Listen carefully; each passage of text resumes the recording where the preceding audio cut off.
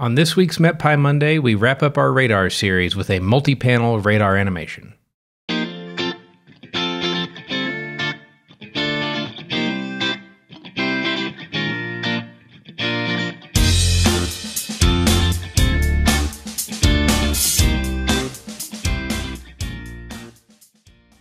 Hi, I'm John Lehman, a software engineer at Unidata.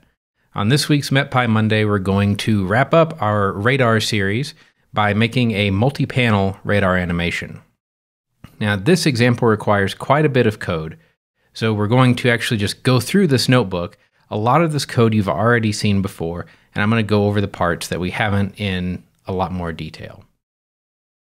So we're going to start off by using Siphon. We're going to go ahead and grab this catalog reference like we've done in the first series, and then get a radar server instance. Now we're going to create our query. So we're going to query around now, and then for the last hour's worth of data for station BOX. We're going to go ahead and get 4 different variables here. So we're going to have things like reflectivity, hydrometeor classification, and the cross-correlation coefficient. We're going to go ahead and use our plot radar function from last time. So what this does is takes the data and the field name that we're looking for. It then calculates the appropriate X and Y positions based on the range and azimuth data. It sets the extent of the plot and uses p-color mesh to go ahead and create that mesh for the radar plot that we're used to looking at. We import the animation module. As we saw last week, we're going to continue using artist animation. There are other ways like Func animation that you can use if your particular application warrants them. Then we're going to use one of the first files, so in this case just the first catalog and the first data set in that catalog, to get the projection information. So this will have information like the radar latitude and the radar longitude. We're going to download the state borders as a natural earth feature for CartoPy. Stay tuned for a future MetPy Monday on how to do this without this actual import using CartoPy 0.16, which was just released. Next, we're going to create our figure and then 2 empty lists. Last time we had a list for the artists that we were going to draw. This time we're also going to have an empty list for the axes, as we have 4 different axes objects. We could go ahead and hard code Ax 1, Ax 2, Ax 3, Ax 4, but in this case, we're going to try to make things a little bit more automated so that if you wanted to have 6 variables or 8 variables or 10 variables, however many you wanted, the plot would automatically lay out in some sensible way.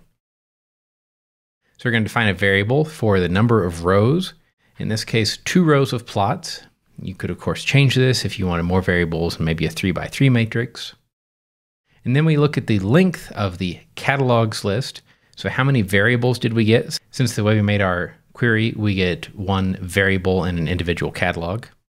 So in this case, we'll have 4 catalogs, and we divide that by the number of rows, which is 2, to get 2 columns. So we want a 2x2 matrix here. Now we come to a set of compound loops. This is where all the work really happens and things get a little bit complicated. So we're going to go over the catalogs using the enumerate method.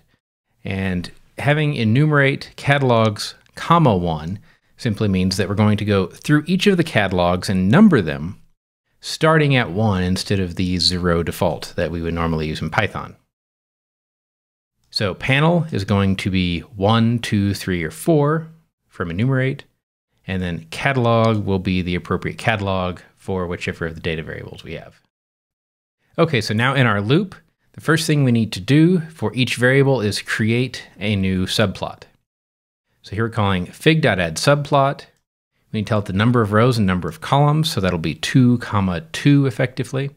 And then which panel we're working on.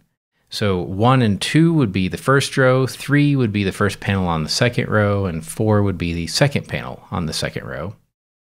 And specify our projection as proj, which is the variable we got from the base file above. We're going to go ahead and append that axis to our axes list so we can keep track of it. We're going to add state borders to each of those axes, so they all have the state borders on them. And then we're going to make an empty list to hold all of the artists for that particular axis. So each one of these 4 axes will have a set of artists. Each artist will draw the appropriate mesh and timestamp for that time step in the radar data. Now that we're in that individual plot, we go to the second for loop. So this is an embedded for loop. This goes through each data set or each time in the catalog for an individual variable. And don't forget to have the sorted method here, otherwise you will get your radar data in a random time order, which is not that useful. So then we're going to go ahead and get our data set, grab the field name using this handy little method that we saw before, put the time on the plot, call the plot radar function to generate the mesh, and now we're going to append that particular time step, so the text in the mesh, to ax artists. So just like last time, we have a list of lists here. Each list element contains the text and the mesh handles, and then those lists all get shoved into another list that maintains all of the timestamps for that particular axis. Now remember, Python is a whitespace delimited language, so we have gone out a tab level here, meaning that we're outside of this for loop. So that for loop runs for each time step in our data, and then after it's done, we append those axes artists to artists. So again, we're creating a list of lists. This next part is a little bit tricky and something that would be a little bit time consuming to figure out if you haven't done this kind of manipulation before. Since we're animating multiple panels and they're stored in this sort of list of list structures, we actually need to go ahead and create frames.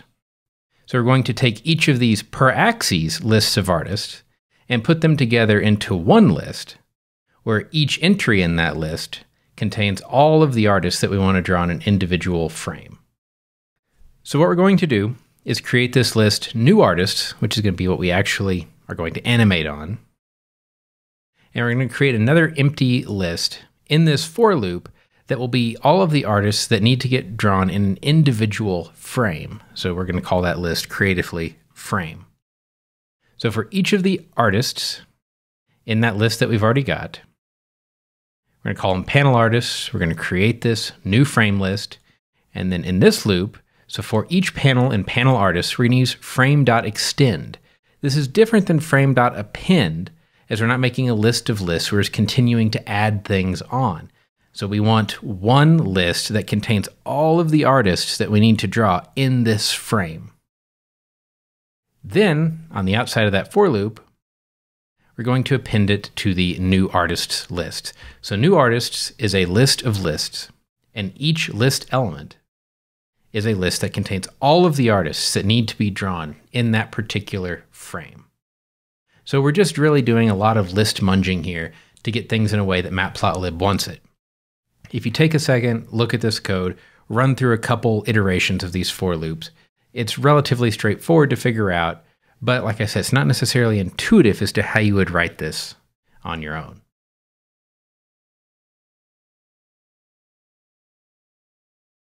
Next, we're going to go ahead and use artist animation. I'm using the JS, HTML, and RC params. And we've got this nice 4-panel animation that I can control. In this case, we're looking at data from the nor'easter going on in the New England area. I hope that you found this useful. I know this radar series has extended out over several Mondays now. But in the end, you see, we get a relatively complicated animation with really not that much code. Next week, we'll be on to a different topic. If you found this video helpful, please don't forget to click subscribe down below so you get notifications when new videos like this come out. You can also find us on Twitter at MetPy and at Unidata. We're also on Facebook. Just search for Unidata. I'll see you on next week's MetPy Monday.